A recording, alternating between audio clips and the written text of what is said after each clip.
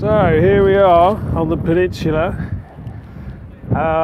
There's the pavilion behind, a bit of a grey day, but look what they're building. They're building a big temporary structure, a tent for the Iron Man. If we had brick structures on here and a fixed car park and stuff like that, we might not be able to put something there for the Iron Man. But what if this was a permanent structure?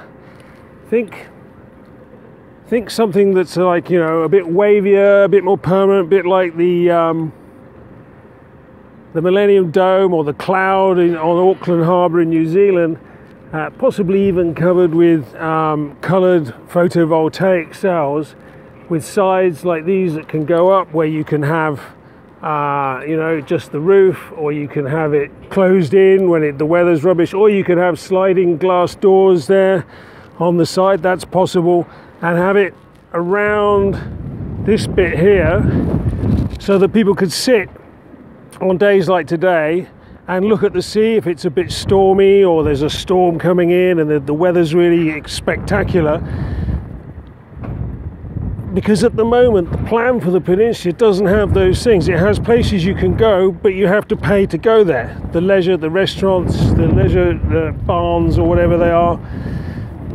People should be able to come here and just be and meet their mates and bring their own coffee or their own sandwiches, and then they might use other facilities or restaurants and stuff like that.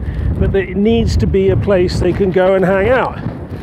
And if you've covered it, the community has come up with a shared vision, and the vision is easy to put some detail on. We can do that with a meeting with the council, and we can work within the budget and the parameters of the council.